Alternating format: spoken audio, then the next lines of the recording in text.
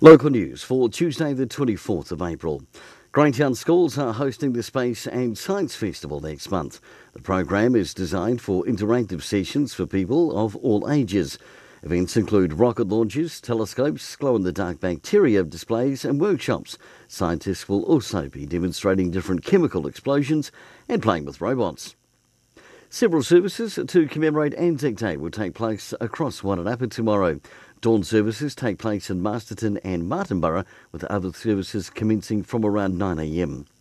Te Awamutu riders Ellie Williston and Bertie McGrath took out the championship jerseys for the under-19 category of the final day of the Vantage Age Group Road National Championships held in Carterton.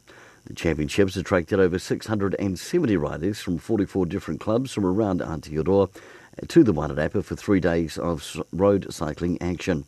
And in sport, a top weekend for Wairarapa United, 4 wins and a draw. The women winning 4-1 over Seatoon and the men winning 3-2 over Wellington United.